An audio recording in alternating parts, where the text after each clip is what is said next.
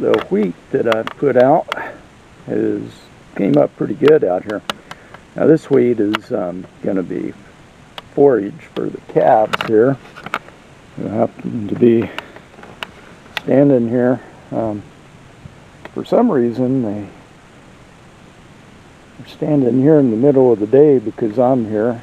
And I think, well, maybe he'll bring us some food. Well, I'll bring you some, but it's going to be a while. I don't know if you can tell, but they are getting big. I'm not good at judging weights, but I think they're probably 500, 550. I don't know. They're getting pretty big. Pretty big. And they look beautiful. Nice shiny coats. I think they're in pretty good shape. Real proud of them. Yeah, so the plan here is I'm going to move the electric fence. So right now I have all this fenced off. As you can see, the fence goes up that H brace up there, kind of curves around. So my plan now is to just move that fence, which is my semi-permanent 3-wire fence, but it's no big deal. So I'm going to move it and enclose all this area with the wheat, and then I'll use a temporary single strand fence to fence it off, and the hay up there.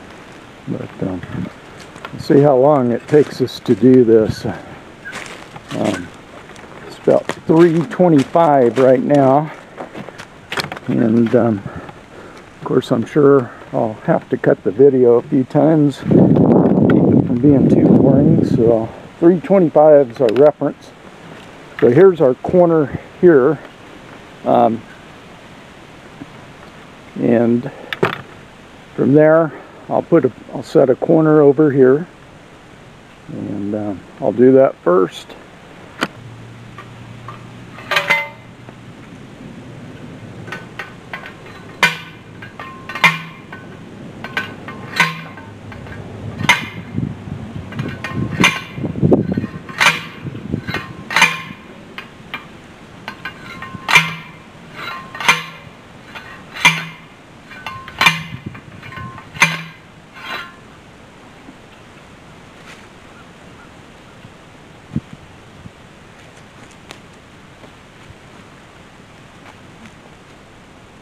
So now that I've got all my points, I'll just string a wire between the points, and then that'll give me a straight line to put the rest of my post. The wire that I use is this poly wire by Gallagher. Works pretty well. They have bigger wire called poly rope, which is poly, I call it wire. Which is even better, has more strands of metal within it, so it's more conductive and it's also stronger. So far though, this has worked really well for me, and truth be told, unless your cattle respect the fence, they've got to be taught to respect the fence. Because if they don't, any cow's going to go right through it. They don't know what this is until they get shocked by it. Bring it up through here.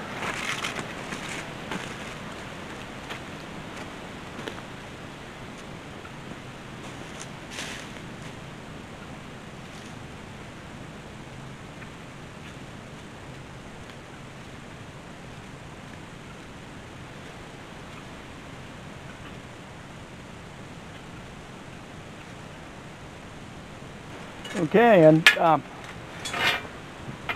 go drive these posts along my straight line now. I've been putting them 15 steps apart, which is about 45 feet. And you always want one on a high spot and any low spot. That way you don't have big gaps under the fence where you have a low spot, or you don't, you're not dragging the ground where there's a high spot. So you got to have a post where there's a low spot or a high spot regardless.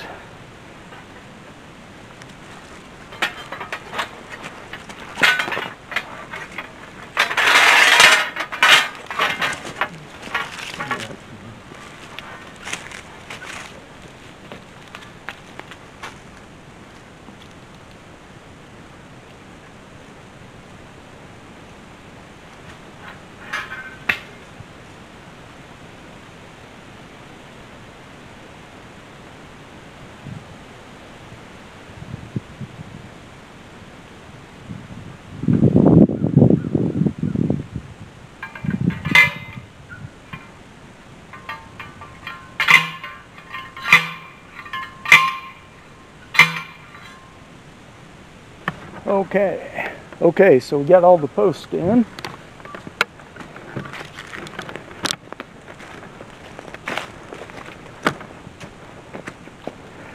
I went ahead and disconnected the bottom wire, which serves as a ground in this application.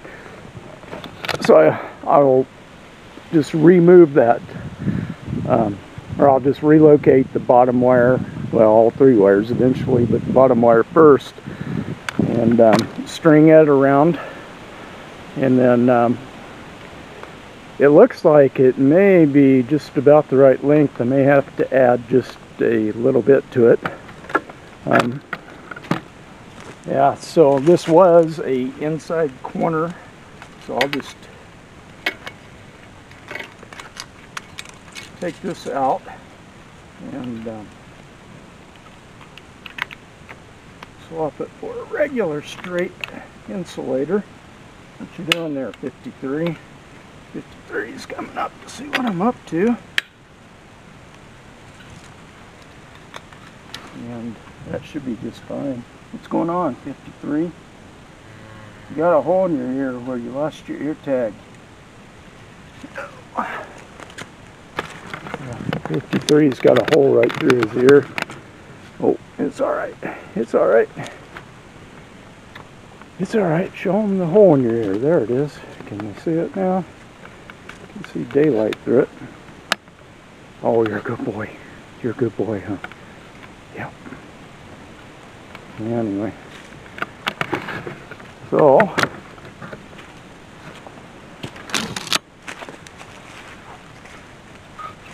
okay, so this one comes corner, and if you saw my previous video, I've got the stick with the marks on it. You know where to put my insulators, so they're all spaced the same.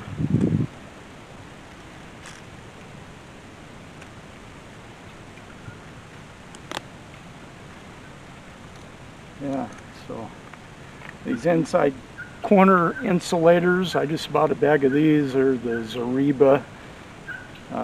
Got a ton of them off Amazon for hardly anything. So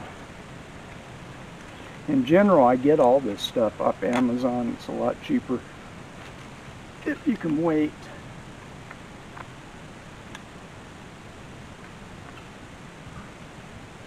And then the wire is just Zariba aluminum wire. Real malleable and easy to work with. Okay, snap the rest of the insulators on.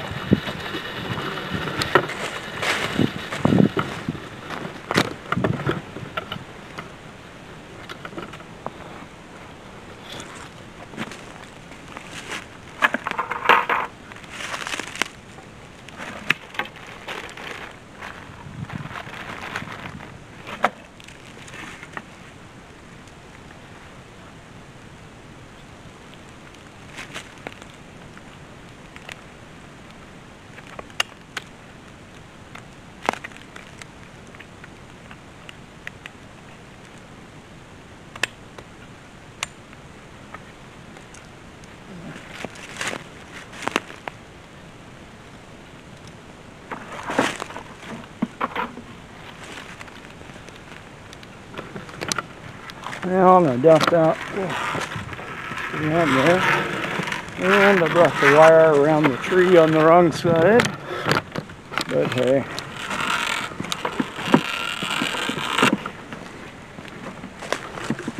What do you do?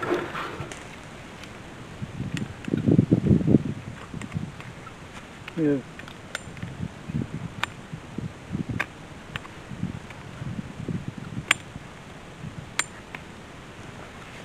Okay.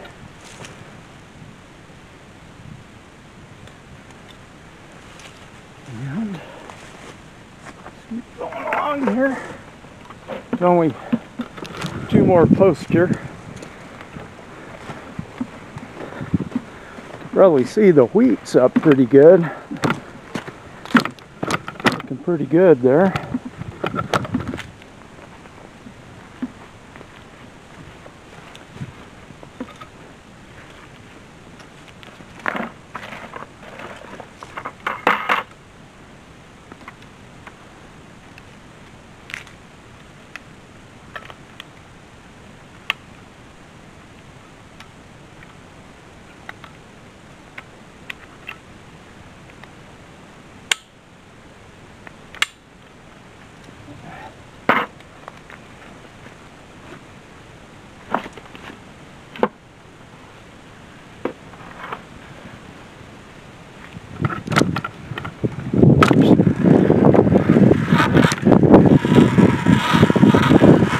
Cows are coming, following me.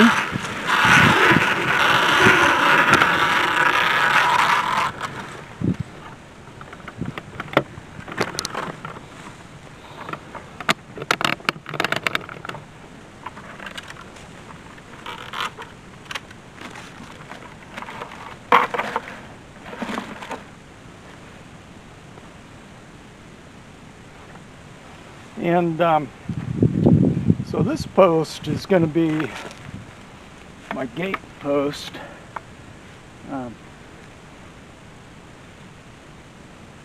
be a pretty long gate, but it won't be open very often, just to get to the hay. So on this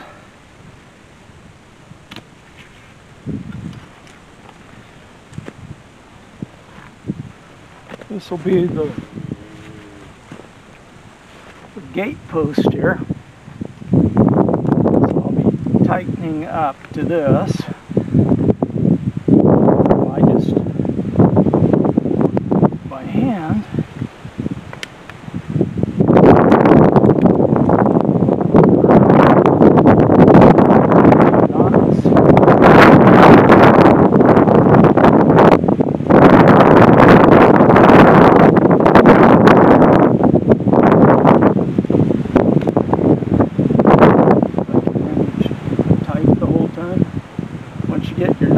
You're in business.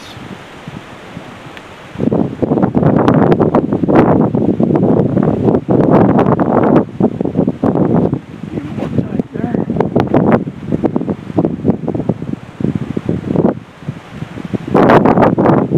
Learn to wear gloves, leather gloves, anything like this, because they sure protect you.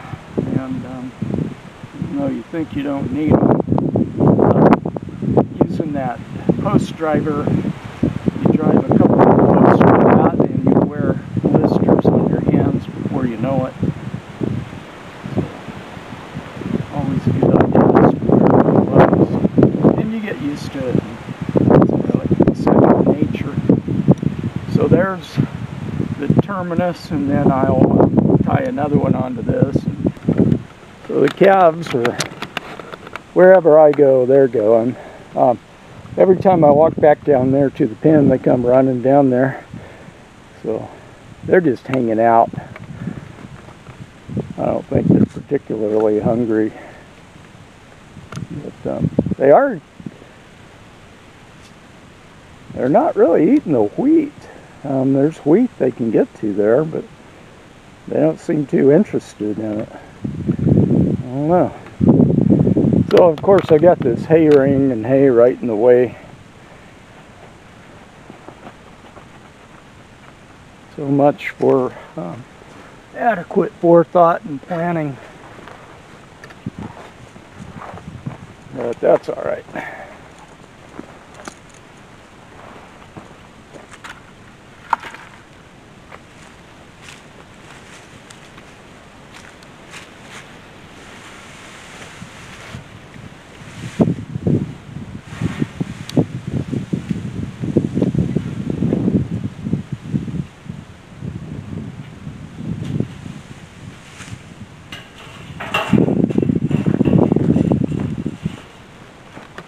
Yeah, so I just moved the hay ring over against that tree for now. And I'll pull the hay over with a bucket on the tractor, and that'll be no problem.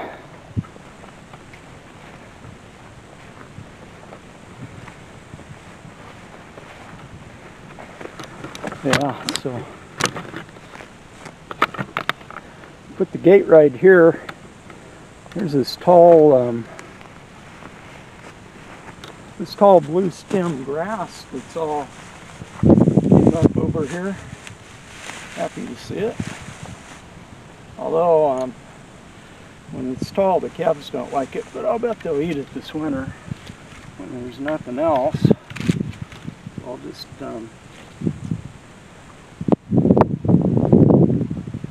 put this insulator on here.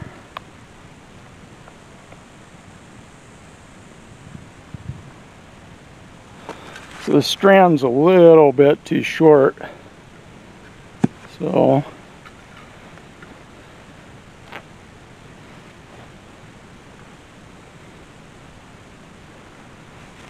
I think I'll go ahead. And the nice thing about this is that you can work with it so easily, cut it and splice it.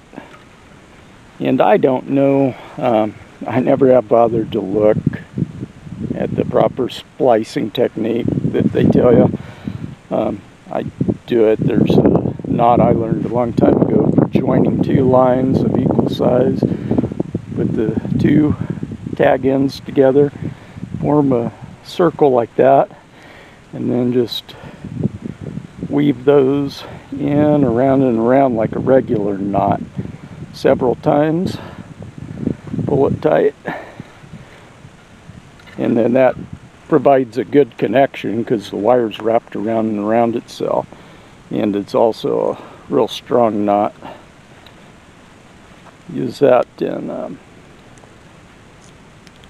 for joining two lines of equal size. I've used it for different things, for ropes and all kinds of things, but it's a good strong knot and a quick knot and an easy one that I can remember. Got some aluminum wire. I like this stuff, Gallagher aluminum wire. But basically what I do is, just to make the connection, I just wrap this round and round and round for a pretty good distance so that you make a good electrical connection.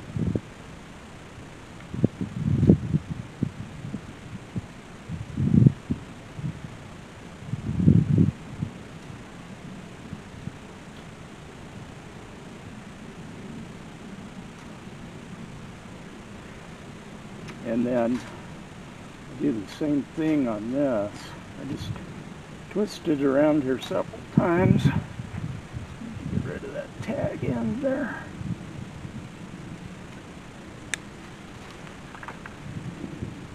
And this, I mean, you can do however you want, but I make a loop here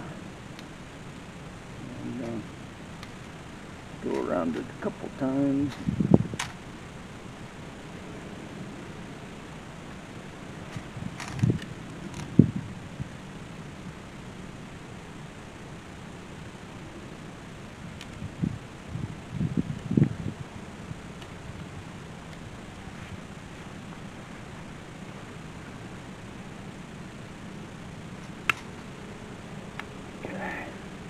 And then here's my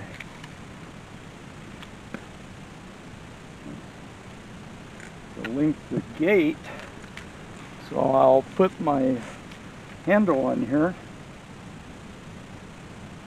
and tighten this down until pull it tight until I've stretched this out. It's spring loaded, so get a little bit of spring action going there.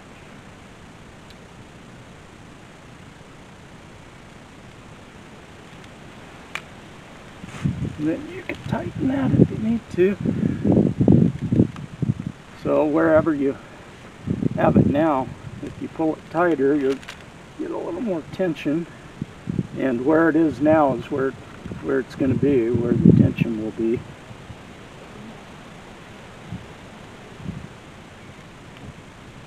I just try to run it around several times to make a good contact with the metal and the handle. And then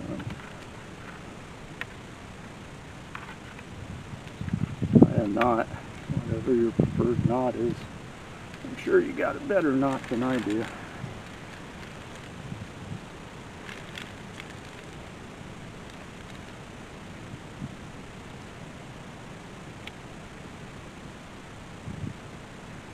And then I'll just repeat that process for the two upper wires, and that'll be that.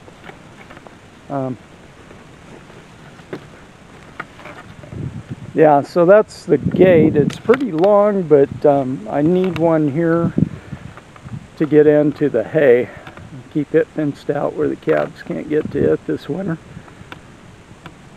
And yeah, so there's the gate, and I'll just repeat that same procedure for 3 more wires, and that'll be that.